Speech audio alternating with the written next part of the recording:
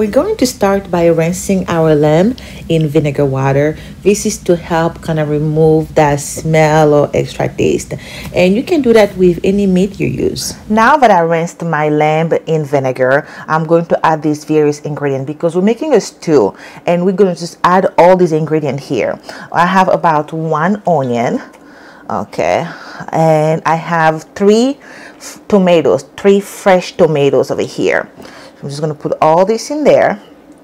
And in this mixture here, I have parsley, green onion, and garlic, which I'm also going to add just all of this thing here. And this is just a very quick and easy meal, you guys. I mean, throw everything in there. You know, you put it in your pressure cooker. It's so quick and so good. I have bay leaf. I'm using pasta sauce. That's right. I like to use pasta sauce because it is very flavorful and it's thick, it's red. I just kind of want that red coloring to the stew. If you don't want to use pasta sauce or you don't have any pasta sauce, you can also use tomato sauce. It still has that thickening and brings that red coloring. You just don't have the flavor that often comes with pasta sauce. As I often say, add whatever salt consistency works for you, okay? I don't like to tell people how much salt they should add to their food. So this is what works for me, approximately maybe 1 to 2 teaspoons. So I have some salt. Here I have a all seasoning. It's no salt, all seasoning. It has various spices. So I like to add this to my food. So if you have an all seasoning spice, you know, just use that. Nothing complicated, nothing crazy. And I'm also going to add lemon pepper, okay? Even though it was rinsed in vinegar, it's still nice to add that lemon pepper taste. And there is also some salt in here. That's why I was very careful. I was careful not to add too much salt originally. I think that's going to be enough. Now, if you want it spicy, go ahead and add some red pepper. But my sons are going to eat this, so I'm not going to add any spices, okay? I'm not making it too hot. And now we're going to add 1 cup of water. So I'm just going to mix all this.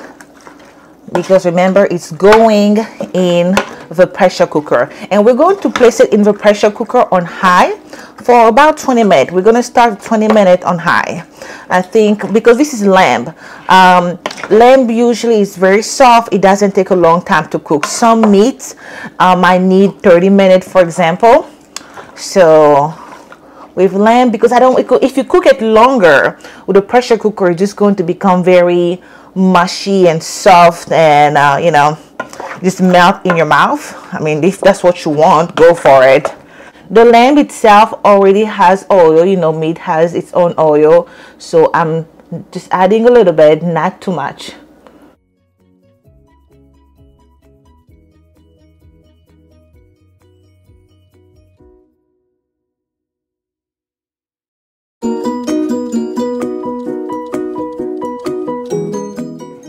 Make sure you seal your pressure cooker because if you leave it on vent, it's not going to create the pressure it needs to cook. So make sure it is sealed.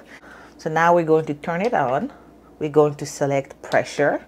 We're going to choose high, so you can do temperature low or high. We're going to go to high and we're going to select 20 minutes. All right. We're going to go with 20 minutes and we simply start. And we'll listen for the sound when it is ready, because once it is ready you want to open and quick release the vapor, otherwise it's going to keep cooking.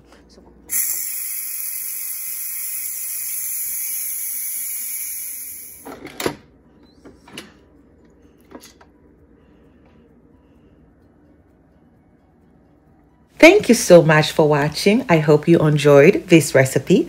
Please don't forget to like, share, subscribe, and click the bell so you do not miss out our future episode.